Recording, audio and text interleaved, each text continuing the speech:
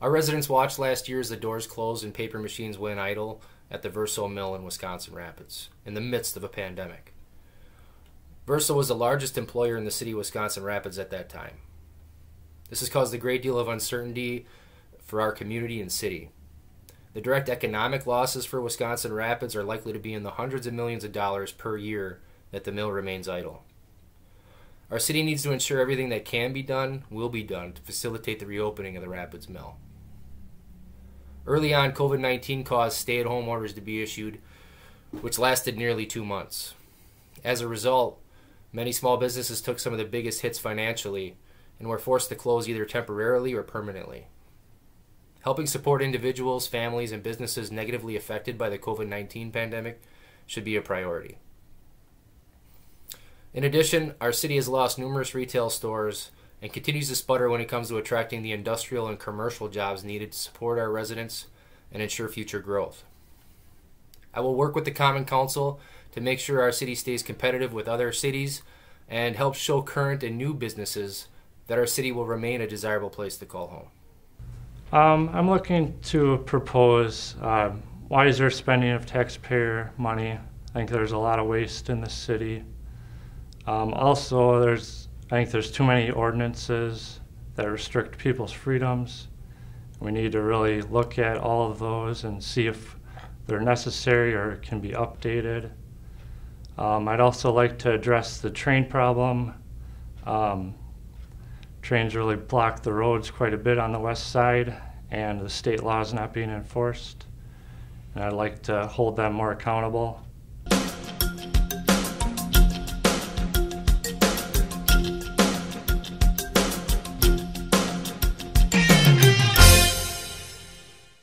Yeah, the paper mill closure was definitely disappointing. I guess there's some potential buyers looking at it, and if we can get that sale done, hopefully we can recruit some jobs back to the area. Continuing to provide resources for displaced mill workers is critical. Programs like TAA and Rapid Response provide much-needed assistance and reemployment services to workers who have lost their jobs. I commend the Wisconsin Rapids Job Center for opening its doors to aid Verso employees during the pandemic. The best way to solve the loss of revenue is to get the mills rolling again. Until then, keeping the Wisconsin Rapids Task Force engaged in negotiations with Verso and understanding what Verso's plans are moving forward is important to stay ahead of this. Accepting the reality that the Rapids Mill may remain idle for the foreseeable future is necessary. Seeking out opportunities that make good use of our resources and strengths, reaching out to industry experts for advice, adapting to new technologies, and taking strategic risks to address the uncertain future is required to dust ourselves off and move our city forward.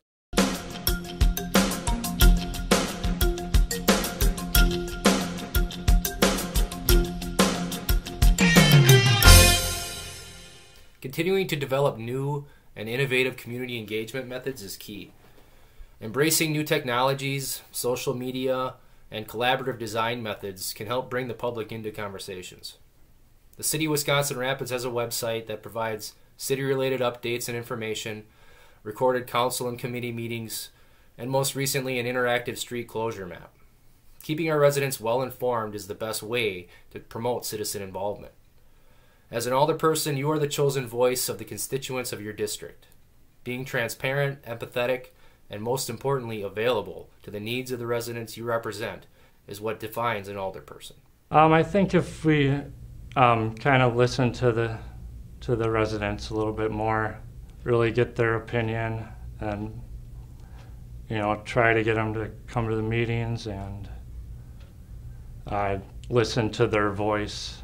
All residents of my district would be free to contact me either by phone or email, and I would definitely try to listen to what they have to say and see what we can do about it.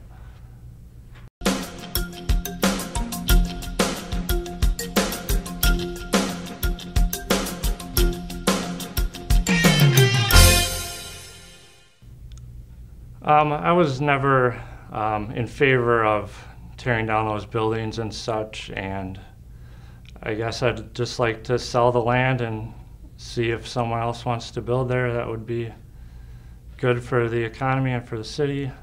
Repurposing older, underutilized buildings for new uses is environmentally sustainable and beneficial economically. Common roadblocks to building reuse are issues with zoning and building codes. Putting in place incentives for building reuse with added flexibility in these common roadblock areas brings a likelihood that existing buildings will be revamped instead of vacated. On the other end of the spectrum, dilapidated, abandoned properties can have a corrosive effect on our neighborhoods by lowering property values and imposing extra costs to the city and taxpayers. The vacated Northern Steel Castings building near the Boys and Girls Club has become a burden to the city and an eyesore to the community. Property owners need to be held responsible to maintain their properties.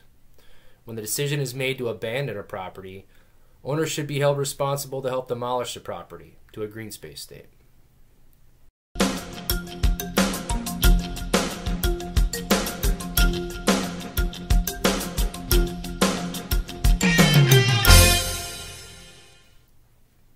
Restrictive zoning and outdated land use regulations can suppress housing supply and drive up housing costs. Zoning reforms and easing building restrictions can help meet the needs of current and future residents. Tapping into underutilized land can also increase housing options. I think there's plenty of housing in the city already, and they built all these new apartments all over, and I just like to fill the existing houses.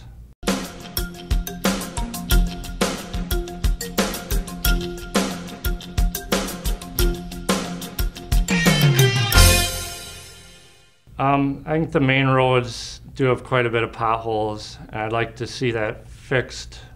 What they're doing now is called a cold patch, and it's really just a temporary solution that's really only meant for 24 hours.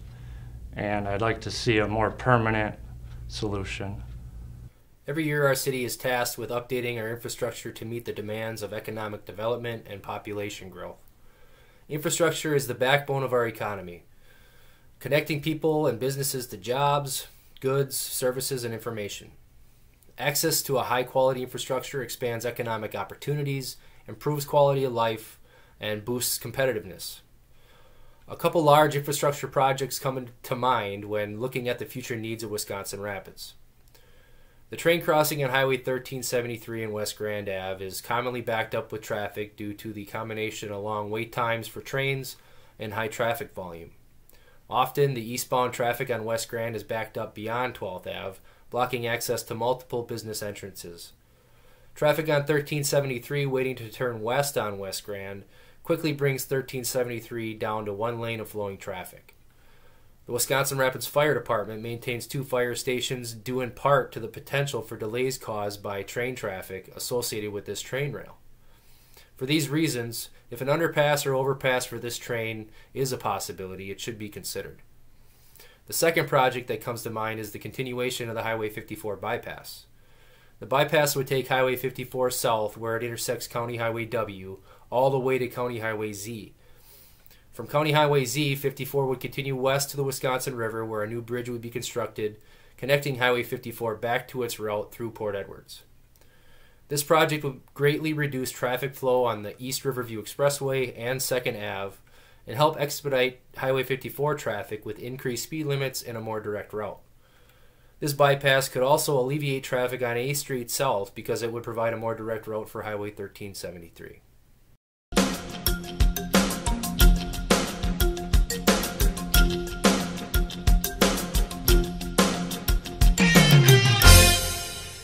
The Sustainability Committee could help reflect community values on sustainable policy and practices on several issues relative to our community's sustainable environment, including natural resources, energy, waste, hazardous materials, and pollution.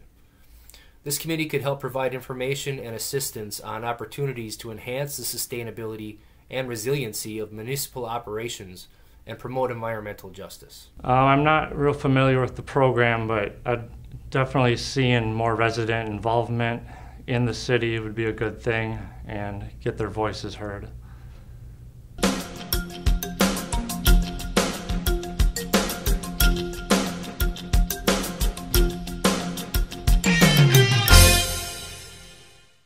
As we know, downtown got rid of all their stoplights.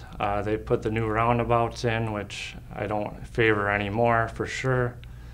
What we could do is time the stoplights on the expressway better. I know people have been complaining about that for years, and see what we can do about that.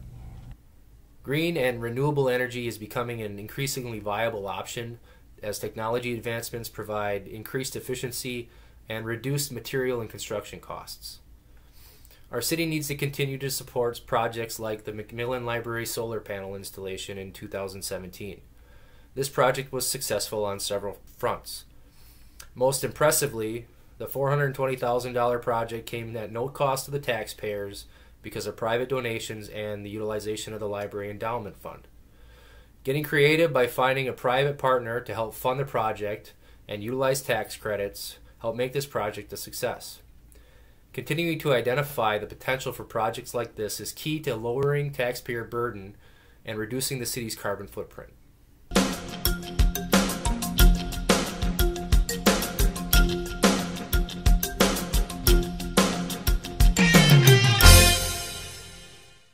It is important that our city continues to be a desirable home for those who want to make a good life for themselves. We need quality representation that ensures our city government always keeps the best interests of its residents in mind. My experiences working towards common goals as a journeyman carpenter for 17 years and as a project superintendent for the Bull Company, for whom I supervised multi-million-dollar construction projects, including the recent Nine Dragons expansion, and as former e-board member of Carpenters Local 804 in Wisconsin Rapids, have instilled in me the team player and leadership qualities that are needed to problem solve efficiently and find common ground with peers. I'm very responsible and trustworthy. I can work good with other people, but I'm not going to bend over for things that I don't agree with. And I'd just like to make everyone's voice heard and just try to get as much done as we can.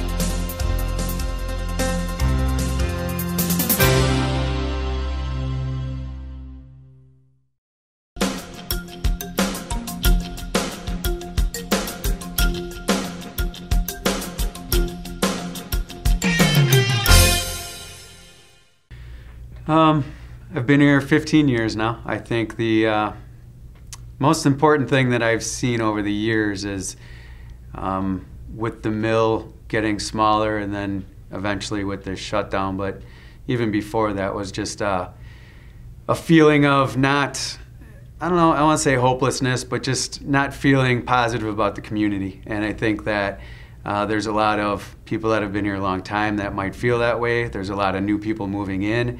And I think we need to really work on community spirit and getting people in the position where they feel like they can be successful here, everybody, and open doors and be able to participate in the bigger world because we can, even right here in Wisconsin Rapids. So there's things we can do. Governments aren't always designed for that, but I think it can certainly start with the people in the government that are being elected to spread some of that positive word and get people on board with, seeing what we can do to start new businesses, to start that energy flowing to bring things around.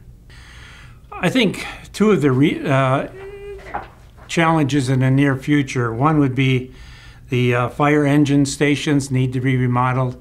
Station 1 is on the east side, and there has to be an addition placed on that station, 2 additions placed on that station to accommodate sleeping accommodations, for training, for space for trucks and equipment. They've expanded and it's real crowded, to accommodate males and females, and ADA accommodations. And Station 2 is what you'd call a satellite station on the west side. And there's some remodeling and accommodations for males and females, and ADA accommodations, and it'll be over $1 million, but the proposals are still coming in. We also need a new city garage, which will cost quite a bit of money. The old one is needing repairs and outdated.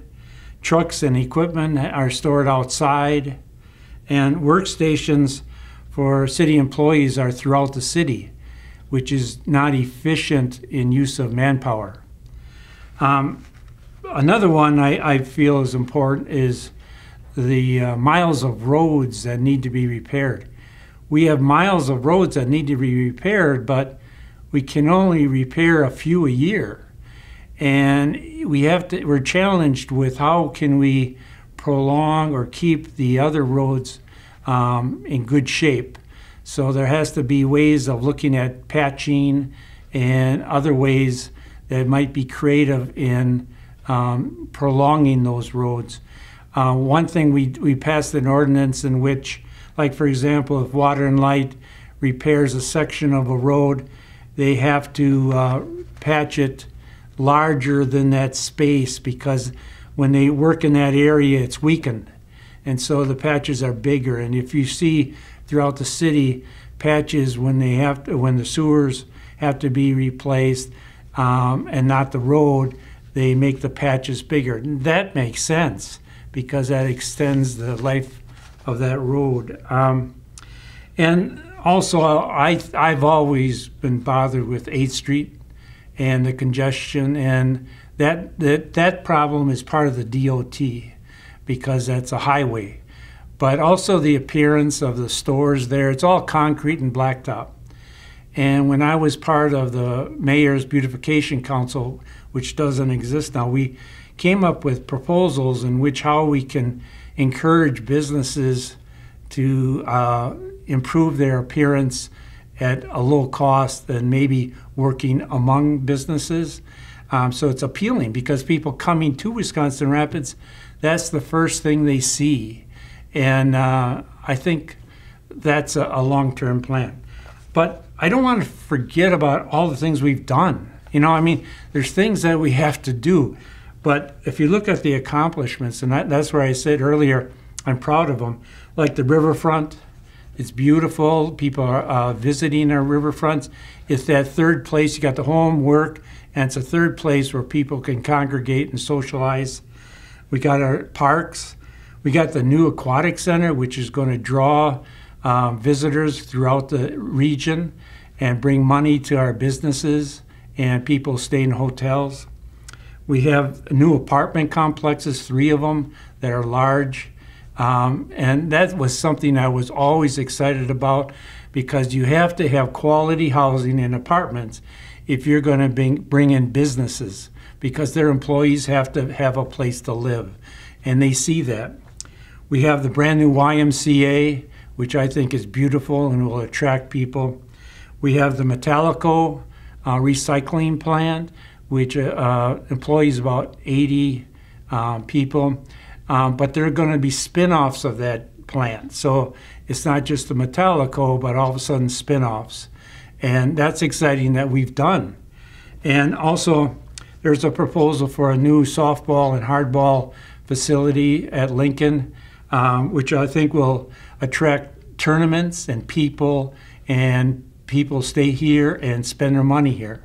So we have to keep in mind the things we need to do, but let's not forget and let's be proud of Wisconsin Rapids and the things that we have done. Also, you know, when you talk about those things I just listed, last year in Wisconsin Rapids for construction, there was residential construction, there was $4,800,000 spent in construction in Wisconsin Rapids. And with commercial construction in Wisconsin Rapids, it was $30,300,000. Now that is great. The workers are from Wisconsin Rapids, in the most part. The construction, they buy products from Wisconsin Rapids businesses for the most part. And those are some of the accomplishments, but I do know that we need some improvements, like I said, in the fire station, in the garage, roads, etc.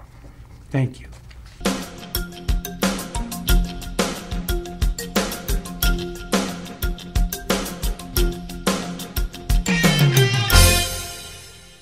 Well, that's a serious concern, as we all know.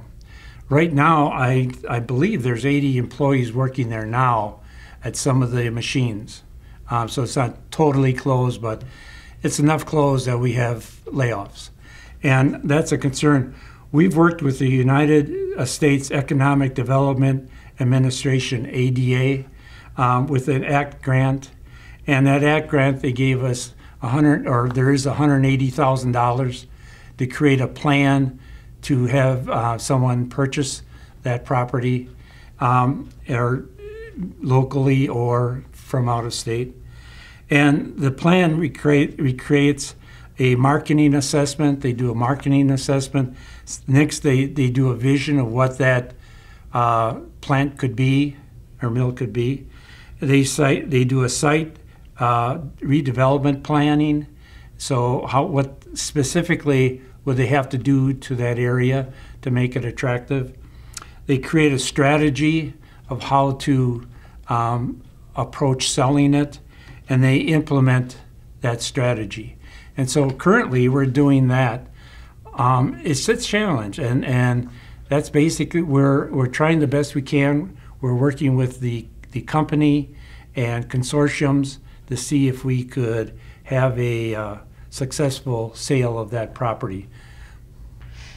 Well, probably going to have a common theme through a lot of these questions. You know, I think a lot of people tend to want to go and seek out other businesses and try to bring them to the area, and certainly that helps. It's great to have Metelco come in and Nine Dragons come in, and you know, we can only hope for the best with the mill in town here.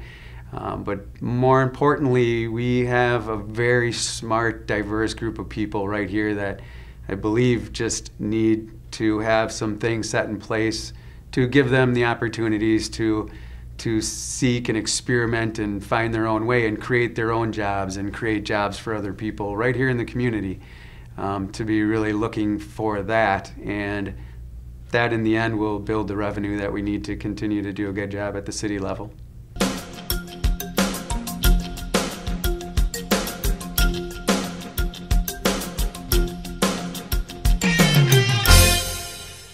I think building excitement with the younger generations of people coming up, trying to get kids to, you know, a lot are going to go away to school and to come back to this area and give them the opportunities to be here and get those folks involved in taking pride in the city and seeing what can be done and what can be built. I know it's going to be a further question down the road, but the whole downtown area can be a much more inviting atmosphere for younger people and get that energy flowing. We got, you know, some great restaurants and coffee places and bars that are here that people can walk to and enjoy, and I think that would be a very important piece of the puzzle to get people to come back here. And I've always believed, you know, being 50 years old, kind of the social media, I'm not too into it for the most part. Talking to people face to face is the only way I believe that you can really get to understand each other, and really get to know what's more in people's hearts. Like, we're all a lot closer than it appears at this time, in what we want for our families, what we want for our communities, what we want for the future. And I think you only really get to know that when you talk face to face and really develop relationships and friendships in that sense. So I think that's the most important way, to just get out and talk to people and, you know, build that trust. Well, first of all, I want to thank the city community media. They broadcast all of those meetings, and I know it's a lot of work, all the committee meetings and all the council meetings and all the other things they do in the community. But that's one way of the residents to be current on what's happening. The next thing, I was always concerned with regard to if there's a project in the community in a certain area, We need to inform the people of that project. There was an example, like in my district, there was a talk about expanding the hospital. There's no longer talk about that. But they sent out a notice for that meeting to people that live with 100 feet. Well, 100 feet, it affects people that live in more than 100 feet. So I made a point to go around and talk to the residents beyond 100 feet. Well, people were upset about that because it should be 100 feet. Well, then we changed the proposal ordinance or whatever it is to be 300 feet. Because why not keep people informed if it affects their neighborhood area? And I've also, whenever there was a project in my district, but actually I have to say outside my district, that they're going to go over and talk to the residents regarding that project. I was there to hear what they have to say as Public Works, or to hear what the residents have to say firsthand, rather than hearing it later. So because I'm retired, I was able to do that. And I think that helped because I could put myself in their shoes, but also understand the city's perspective. There was outside my district on First Street North. There was talks over there, and I visited that. So I've done that in my district and outside my district, and that's one way I keep current. Also, I'm on the Convention and Visitors Board. I'm on the McMillan Library Board, and I'm on the Water and Light Commission. All of those may get televised or presents, but people seem to know I'm on one of those, and they'll talk to me about topics related to those groups, but outside those groups. So I feel I'm pretty well known because of my involvement in that, and also I'm quite visible with those areas, and people call me daily with regard to issues, or I speak to them in stores, issues. So I feel I keep pretty close to what's the issues that my constituents have, but actually throughout the city.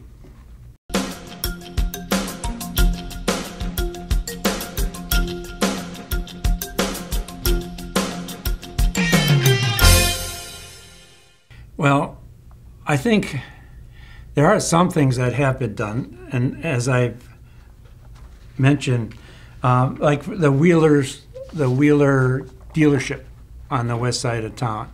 I mean, when you come into town, you see a brand new dealership.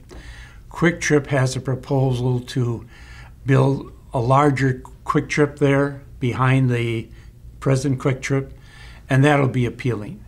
We also, there are proposals, or have been proposals, of putting apartment complexes on the west side of town, strategically placed not to disrupt neighborhoods. But to me, that's important, because if you're going to create businesses on the west side of town, you have to have people that will patronize those businesses. And it's a smaller population area. And so I think that if we could put quality apartment complexes that won't interrupt or disturb a neighborhood on the west side of town, and there are proposals, or have been in the past, I think they should be looked at and make sure they don't disturb the neighborhood. But the one thing that I've been proud of, and that have actually existed when I started in Wisconsin Rapids 8 years ago, the Common Council created a proposal that I submitted, was Wisconsin Rapids Rediscover. And what it is that Wisconsin Rapids is setting aside money for people who want to buy or purchase a substandard home that is really in poor condition. And if they raise that home, take the home down, and build a new home on specifications like 3 bedrooms, 2 baths, etc., that we have specified, then the city will help them with not the finance of it, but give them some money for purchasing of that property and building that new complex or building.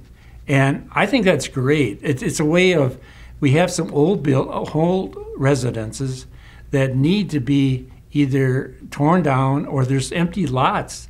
Maybe there's a fire and there's an empty lot sitting there for years. There's no tax benefit with that empty lot.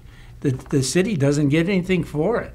But to help a builder buy that lot, build a quality home, and then there's taxes on that, property taxes on that home, and in 2 or 3 years, it'll pay off the money that we gave that person to purchase it.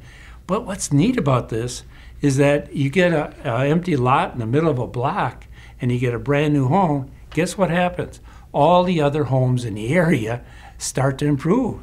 There's more painting, there's more quality placed into their homes, and there's just pride in the neighborhood.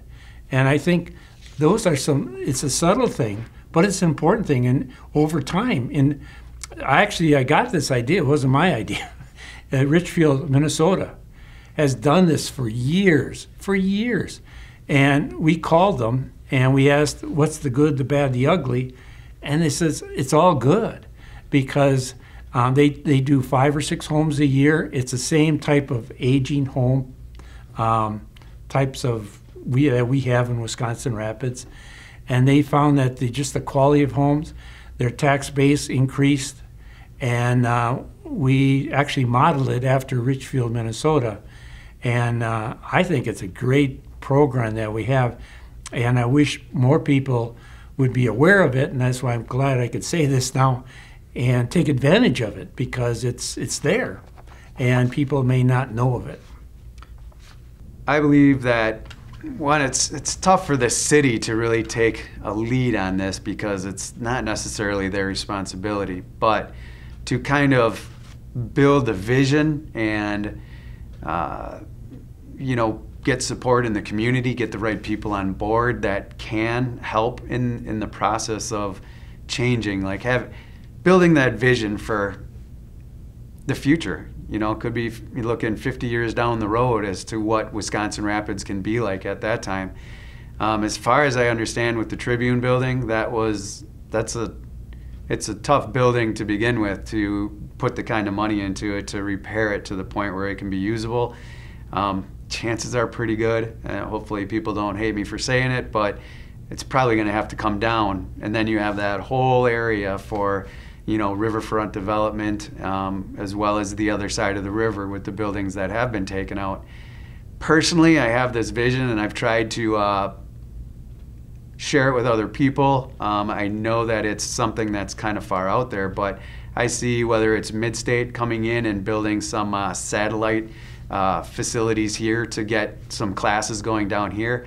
I believe that I would term it the Entrepreneurial Institute of Central Wisconsin or something along those lines, to be able to bring the young people and older people that want to, experiment and learn and understand how to run a business and grow a business and be able to run their ideas past people and be able to connect them with money that can help build some businesses.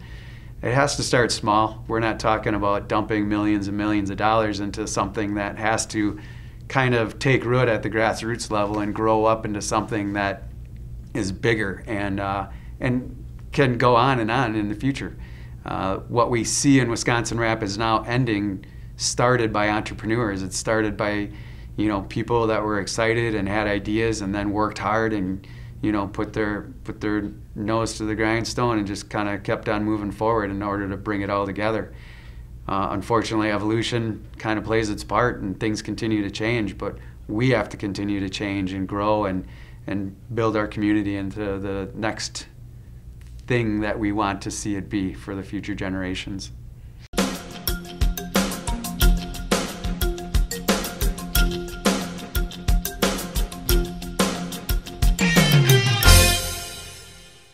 I'm sure there's changes that can be made. I know we want to keep things to a certain standard and not choose to crowd out. I know there's bigger houses on the outskirts But in the city, I see that there's areas that can be developed and newer, more futuristic, efficient housing going in. I think there's some experiments to be had there in terms of how we can utilize the lots that are in the city itself. Don't necessarily think we want to go with, multi-units, but I can see where the downtown area has some potential for some of those units too, especially if we are able to do some, scholastic school activities, university activities down in this area. Certainly there'd be room for some of that housing. But for families and stuff like that, there's a lot of houses in the city, in the surrounding area, that probably could be taken down and get better housing up there and kind of figure out how things will go from there. And ultimately, we have to get the private entrepreneurs involved in that because, again, it's a tough thing for the city to really take the lead on outside of changing some codes in order to make it a little bit more friendly in order to make that happen. Well, this is a little bit what I've said before. I think it's important to create quality housing in Wisconsin Rapids. In the last years, we had this Washington Apartments on Franklin Street. We had new apartments on 16th and Pepper Avenue or Street. And we have Arbor Terrace, the senior housing that we have over here. And it's important to have new housing because then people work here, they'll live here. Rather than working here and living in Plover, spending their money in Plover. So and the thing is, when you have quality housing in Wisconsin Rapids, then it helps to promote more businesses. If you're going to create a business here, they're going to look at what type of housing, what amenities they have in the city, the parks, the recreation, for them to attract quality employees. So housing is so important. And the other thing that people forget about, it's not this idea of just putting up apartments. Like, for example, in Washington Apartments, their taxes last year were $19,000. In Arbor Terrace, $40,000 for property taxes. And 16th and Pepper is $45,000. Now that reduces the property tax for residences because you're bringing in revenue. And I think we should create some areas that we could put up more quality apartment housing, but you have to think of the neighborhood and listen to the neighborhood and try to come up with conditions that would accommodate both. If we're going to create places where we can encourage businesses to come and we can provide that quality housing that you have, but we have to create those zones that would be appropriate for food. And it's a compromise, and we can work that out if we're thinking about the future of the city. So I'm excited. That's one of the things I've been excited about in Wisconsin Rapids, because it talks about my Wisconsin Rapids Rediscover initiative that I push, and also this idea of building the city with new businesses. So thanks for that question.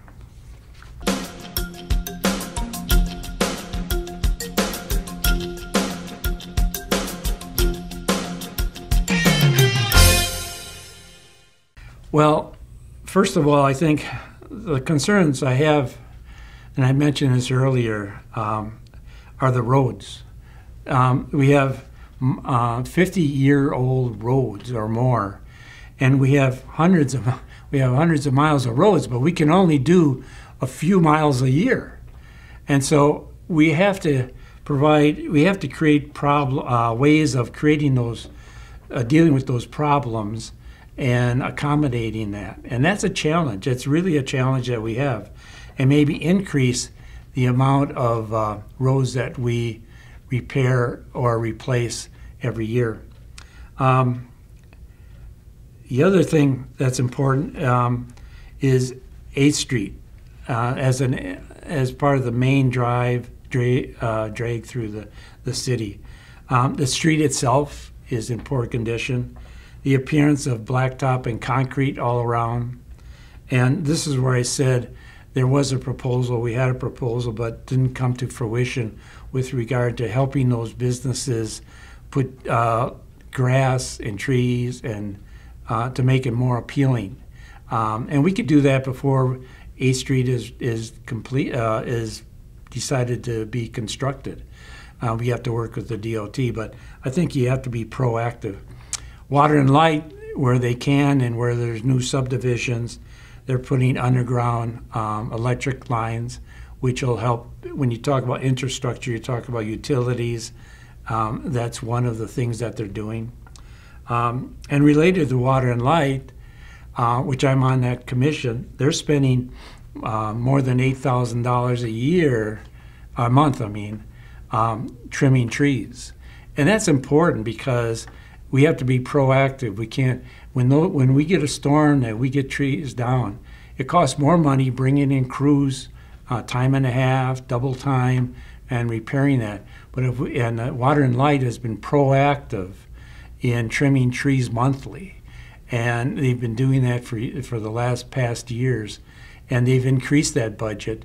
And I think it's being proactive. And that makes me feel good about any future problems we may have. And also when you talk about infrastructure, it goes back to think of the positive things that we have.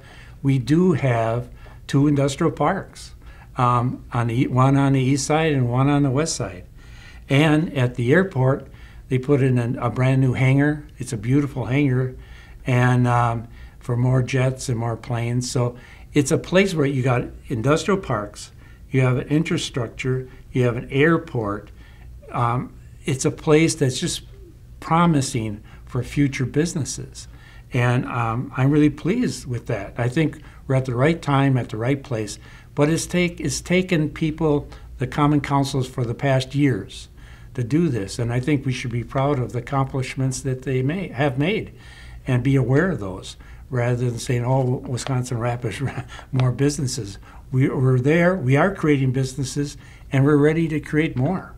I think our city is doing a great job with our infrastructure. We are blessed to have the people working for the city and for WWLC that are doing an amazing job every year upgrading the infrastructure, making sure that it's ready to go, for the future. 10 years down the road, if there is ever a plan and we did build a long-term vision and then set up goals to meet it every year that can be accounted for in a sustainable budget, not something where we would take on too big of a chunk that we can't pay off in the future to take on other things. I would think 8th Street would probably be something that we would want to look at in terms of how that could be more welcoming, since it's the corridor that's coming in from the cities and from the different developments that are happening with the golf courses in Rome and everything else that is happening. I think that we should find a way, and it won't be easy. It'll be quite an engineering feat, but we have some great engineers in the community, and we have great workers that work in the community that could figure this out. We can do it all right here. We have the people that we need. But to try to make that more welcoming, more appealing, I think would be a great thing to take on.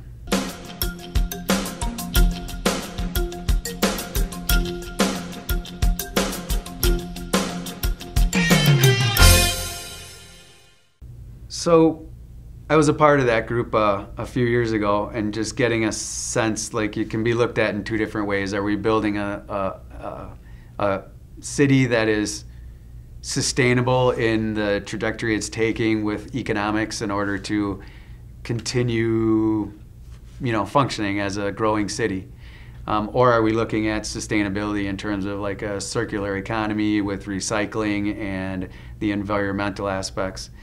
I think that's something that they should kind of decide on, if they're going in both directions or if they're going in one direction specifically. But I think either way, it's important to talk about what we need to make sure that we as a community are sustainable, that the community stays solvent and makes the right moves in order to continue the growth it's doing in a responsible way.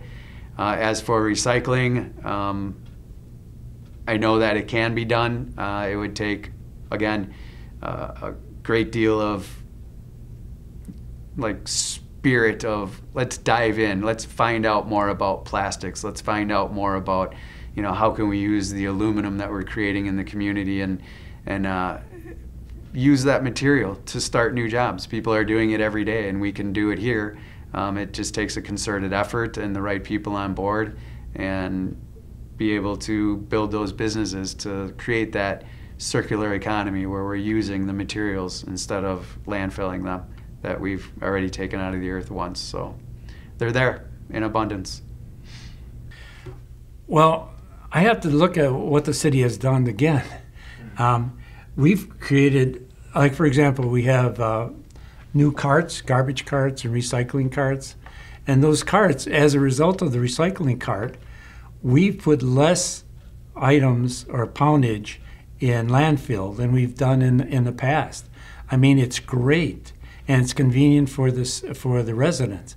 But also, it saves on health insurance, and it saves on manpower, because to collect those takes only one person rather than 2 or 3. And it's wonderful, and it helps our budget. So it's a win-win for everything. It's less poundage in landfill because of the recycling now, and it's cost effective for the budget of the city.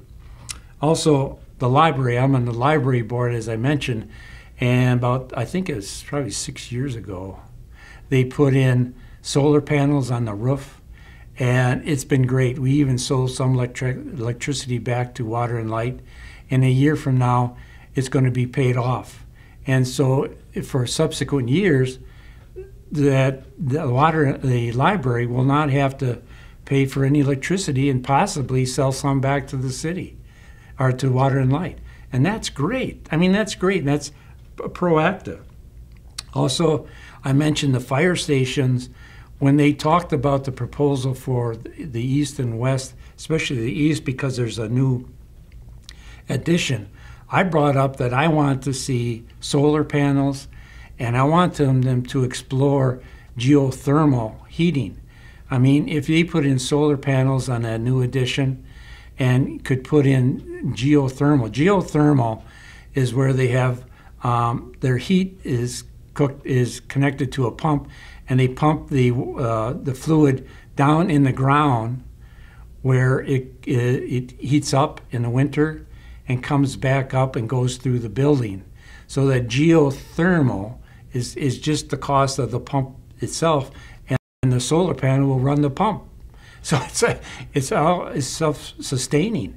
And in the summer, well, the fluid can go down to the ground, and where it's cooler in the summer, and come back up and air condition the place. So I think things like, and also when I mentioned earlier about the garage, the city garage, when we do that, let's put in solar panels, let's put in geothermal.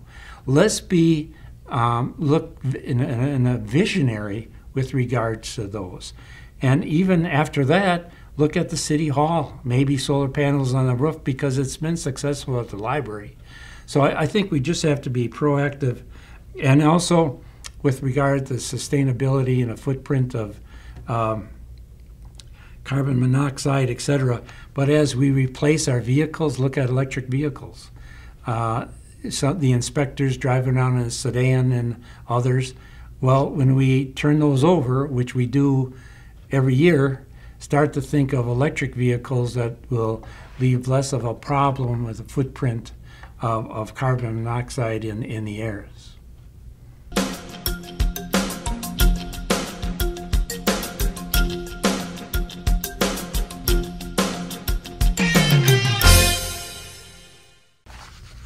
I feel I probably answered that question in the previous one with regard to electric vehicles in the future as they become more efficient and problems with batteries, et cetera, are taken care of. Also with the solar panels and geothermal. I just think I answer those, and I feel that we just have to be visionary as we do things and as we have to repair things. If we have to repair a roof in the city, like City Hall's roof, This is what we did at the library. We had to repair the roof, and we didn't put solar panels in. So we thought, well, let's repair the roof first before we put solar panels in and then have to replace it. So we put in a new roof, and actually it's 50-year roof. I mean, it's a long-term roof and the membrane, and then we put the solar panels in. Well, guess what? With those solar panels up there, not only do we save money because of the energy, but it saves the roof. The roof will last longer, and it's the same thing as the city hall. If and when we have to replace the roof, maybe we have to look then at replacing the roof, and that's the time to put in solar panels. So it's being strategic as to when things come up and being visionary to deal with those. I would say one of the biggest draws in that for this community is the fact that we have an abundance of energy. We have the infrastructure to be able to bring many businesses in and be able to set up, and I think that's an amazing thing, and we're very lucky to have that, the foresight to have built it. Granted, it was a lot because of the mills that were around here, but it's here and we can use that. As for saving energy, I know I'm assuming down a lot of energy to some degree because of the shutdown of the mills and what we have lost. So I know we're good there. As for sustainability, if we are doing more projects on a very low level, there's switching out LED lights for the old lights that are the LEDs being more efficient, and smaller projects, stuff like that can do a bit to save energy that way and cut down on the carbon footprint. As for large-scale projects, I'm not quite sure. There's a lot of talk about windmills and solar panels, but we're not. I mean, in reality, we're not geared towards solar panels yet, at least in Wisconsin, just due to the half a year that we barely see the sun. And I know we've seen some of the ramifications as to what happens when you do rely on solar power, and then that happens and you don't have any backup for it. So we are, again, fortunate to have a very sturdy structure for energy to make sure that we can make it through the winters. And windmills, I'm not sure where that would play out, if that would come into play up here. It's something to be determined in the future.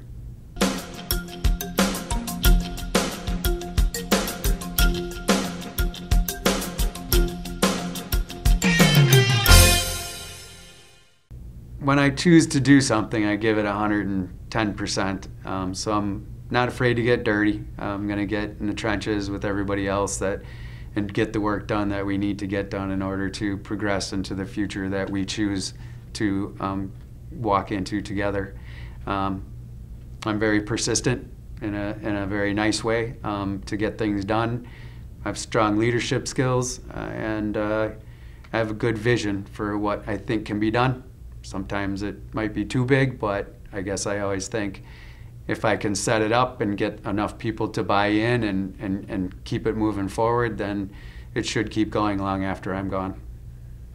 I have been an alderperson for the District 3 in Wisconsin Rapids for the past 8 years after retiring as principal of Howell Elementary School.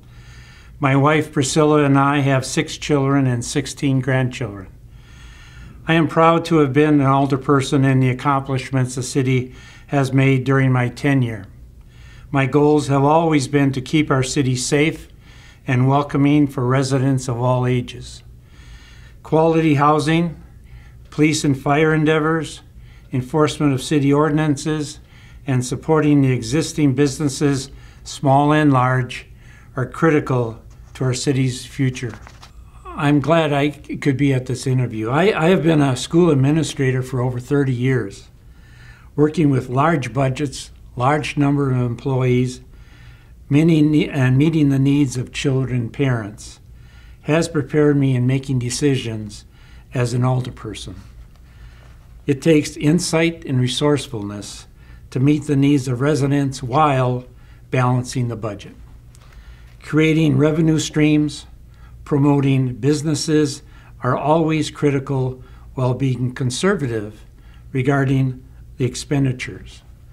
With your vote on Tuesday, April 6th at the Centralia Center, or in-person early voting March 23rd through April 2nd at City Hall, I will continue to focus on those initiatives that will make Wisconsin Rapids thrive for years to come.